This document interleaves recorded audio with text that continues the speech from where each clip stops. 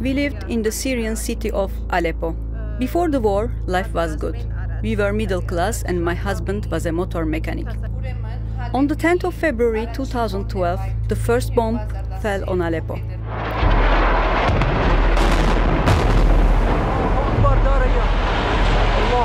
We were on our way home when masked gunmen opened fire on our car.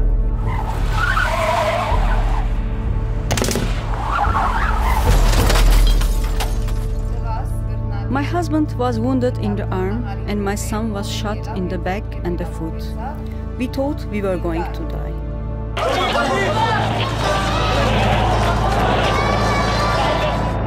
We had to leave Aleppo and get out of the country. We had no choice. Canada was the only country that opened its door and accepted us.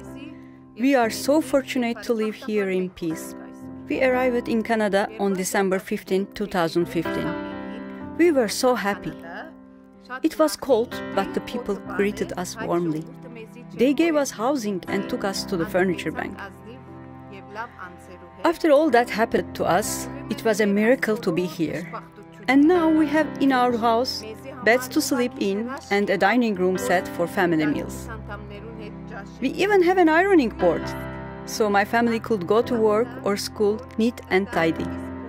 We would like to express our sincere thanks to Furniture Bank for their support and for giving us new hopes for the future.